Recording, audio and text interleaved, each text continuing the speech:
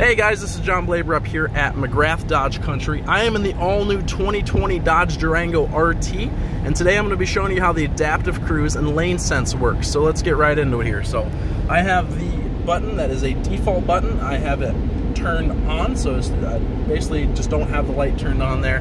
You can see it's working because it's got that little green car with the two lines. Now there's going to be three statuses for this. There's going to be a green, which means it's working, orange, which means it might not, and then a white, which means it's not at all.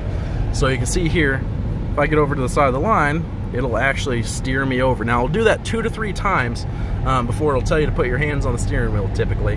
And so that'll be nice, kind of keeps you safer on longer road trips, whatever else that might be. For the adaptive cruise control, that's pretty simple.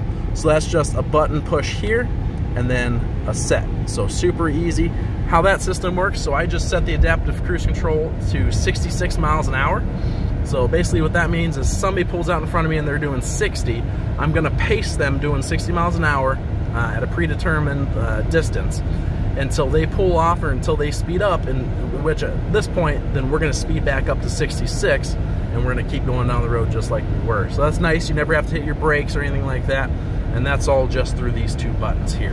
Hopefully that answered all your questions. If you have any other questions, please do let me know. I'd be more than happy to make another video for you. Thanks, have a great day, bye.